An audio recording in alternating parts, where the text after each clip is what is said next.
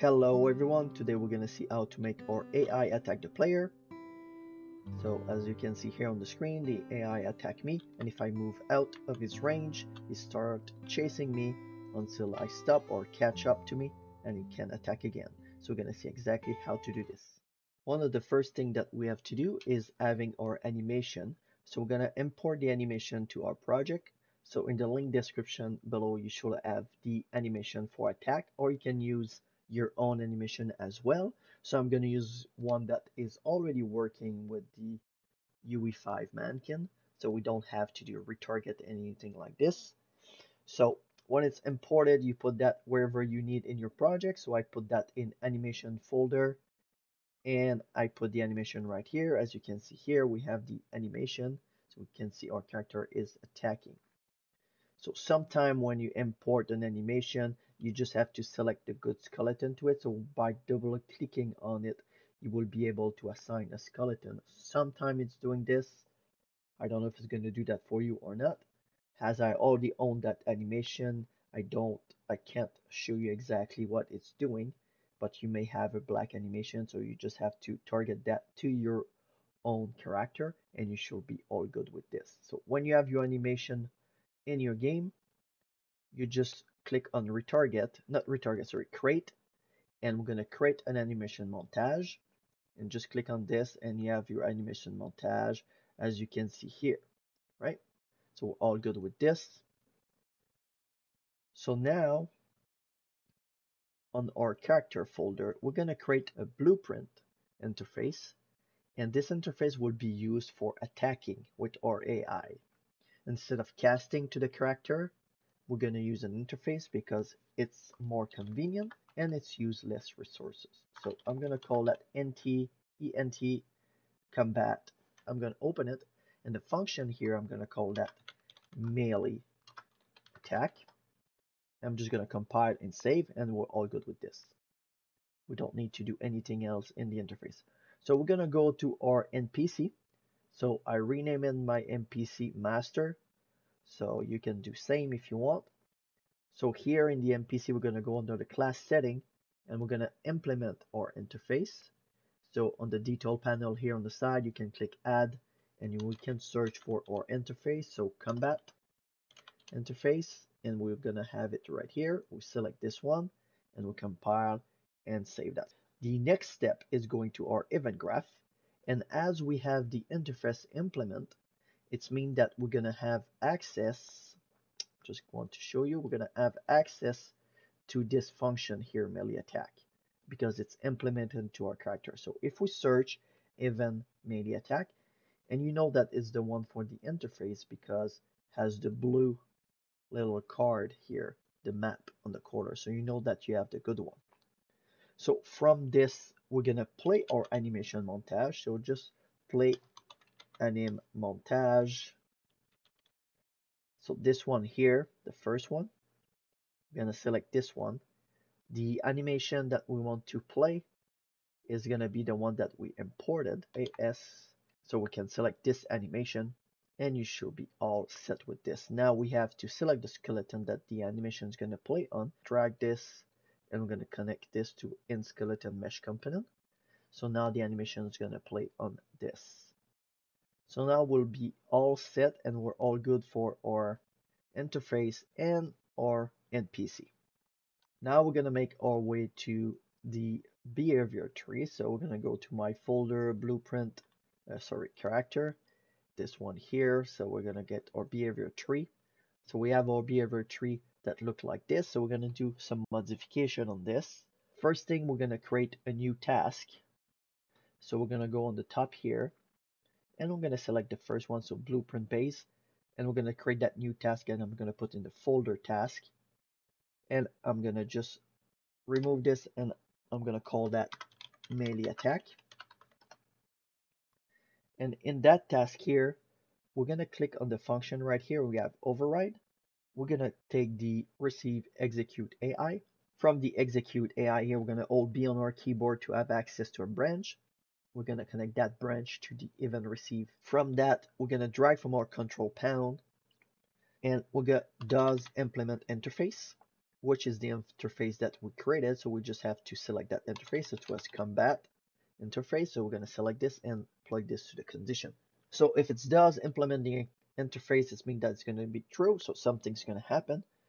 Well, what's going to happen is we're going to try drag from our controller panel, and we're going to search for that melee attack, and we're going to take the melee attack message, and this one is basically the interface.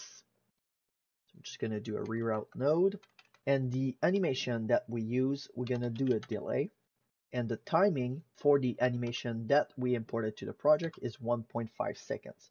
So you have to know the duration of your own animation if you want your animation to have time to finish. When this is done, you can just drag from the complete, and we're going to finish the execute, and we're going to make sure that we tick this box so it's successfully done. So when this is going to get called in our behavior tree, it's going to call the attack, it's going to wait that the animation finish, and it's going to continue the code here. So we're going to go back to our animation blueprint, and in the animation blueprint here, we have to create a service. So this time I'm going to go on new service on the top here, and we have the task here. So I'm just going to go in task, and I'm going to put a service right there. I'm going to call that BT service underscore is player in melee range. And when we're in that task, that service, I mean, so what we're going to do, we're going to create two variables. So just create one variable, and this one will be our blackboard. And in the boolean, we're going to just search for blackboard. We're going to take the key selector so we can access to our blackboard. We're going to make sure that it's instant editable so we can change that on the fly. We're going to add a new variable, and this one will be our melee range, and it's going to be a float. We're going to compile so we can have access to the default value in the detail panel. We're going to click on this, and it's going to be 250. So you put the value that you want. So I'm going to put 250 because I think it's good enough.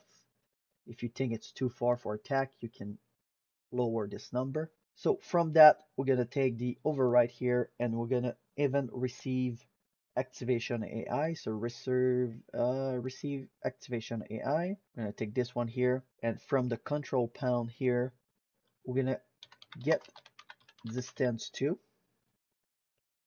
and the other actor is going to be the player character. So get player character, and the return value of this, we're going to drag from that. We're going to do less or equal, and it's going to be the value of our main mini range, the value of our melee range. So we're just going to drag from that and just plug it right there.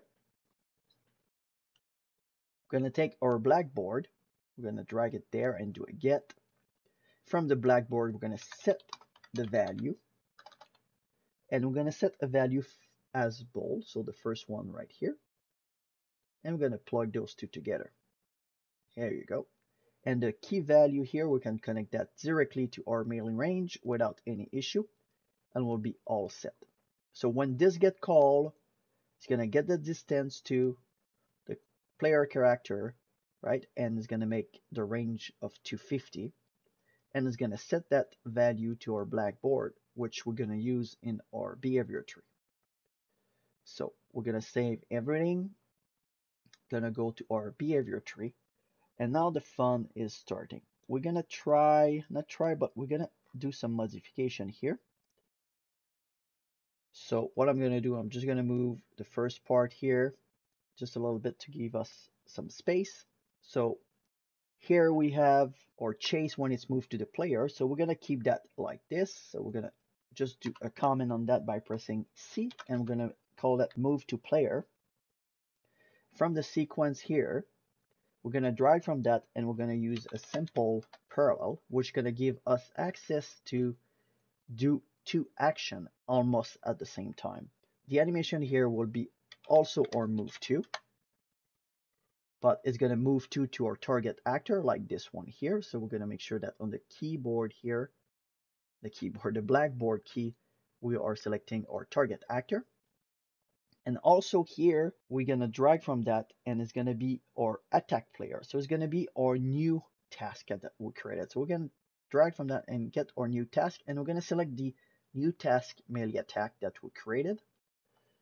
We're going to click on this task and everything is fine for this. There's nothing to change. However, we're going to right click and add a decorator and it's going to be a blackboard.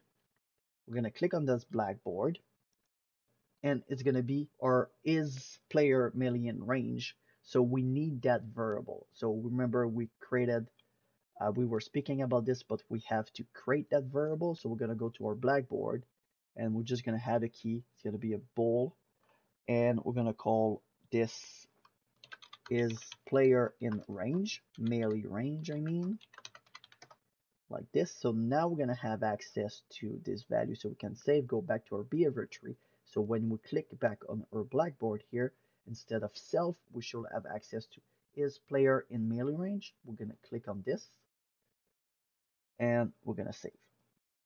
So basically what it's doing is that it's going to chase the player. So it's going to go move towards the player. But when it's next to the player, this helps us to do almost two actions at the same time. So it's going to still go towards the player and also attack using the animation that we did set up. So it's going to be almost those two actions at the same time. If you don't do this and you put your simple parallel right here and you connect move to and this one here, the attack, the enemy will attack non-stop. So you kind of gonna get stuck in the infinite loop. So it's not what we want. So from that, we're just gonna select that, do a comment by pressing C, and we're gonna just put attack player. And here on the simple parallel, we don't want this to finish immediately. We want to have the time of moving to and having the computer attack. So that's important here that on a simple parallel that we change input to delay, which means that it's going to do this, wait that this is done. If you leave it at immediate, it will never do this. So make sure that you do the delay here. It's really, really important. So now we have this.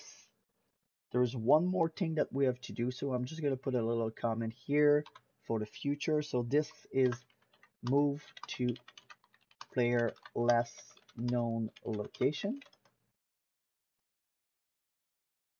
There we go. So we know exactly what this does. And here on the chase selector on the top, we're going to right click and we're going to add the service. And we're going to add the service that we created. So is player in melee range. So click on this. We're going to click on the color green here. So on our service. And the self actor will be changed for is player in melee range. And we're going to check this box. Not check this box, but we're going to select the player in melee range and we're going to save this. So now we have all our code that's going to make our AI go towards the player and also attack the player.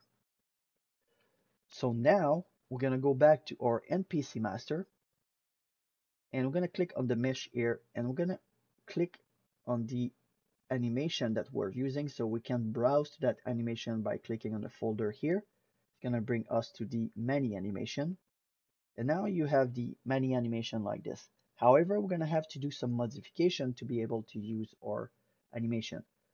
So we already have a cache here for our locomotion, which is exactly what we need. However, we need a cache for our main here. So what I'm going to do, I'm just going to put the main here. I'm going to search for cache. I'm going to just create a new cache. And I'm going to call this exactly the main. So main state cache. And I'm going to do the same thing on the locomotion here. I'm going to call that cache. So we have our default slot here. So we're going to keep this, but we're going to move that out of the way here. And we're going to unplug this by holding Alt on the keyboard. And here we're going to search for a layered blend per bone. And we're going to take this. Our default slot will be connected to our blend pose 0. And we can connect this to the control rig. So here the normal pose will be our locomotion. So we can just search for locomotion. So locomotion, I'm going to use the cache locomotion right here. And we have our default slot here that we're going to also use our locomotion in it. So locomotion cache here. And we're going to compile this. So now the animation still work. We're all good with this. So now we're going to click on our layer blend per bone. I'm going to add a layer. So we're going to click on layer, index, and we're going to add a branch filter. And we're going to click on that index. And the bone name here, it's important that it's exactly where you want your animation to play. So we're going to understand in a few seconds. So when we click on the skeleton bone right here, we want that the animation for attack play from the spine 1 all the way up, when in the same time the bottom part will still move and chasing us. So it's gonna walk. If you don't do this, it's gonna stop. We'll have no more movement here for your legs, and the animation is gonna play. So it's important that we're taking the name here, so spine underscore 01. So we're gonna go back to our animation. And here in the animation, we're gonna put the bone name. So it's gonna be spine underscore 01. I'm gonna blend 5. So right in the middle, so I think it's gonna be fine and look good. So now we're all set up for that. So I think there's absolutely nothing else to do. So I think we're ready to try it out. So we're gonna do play.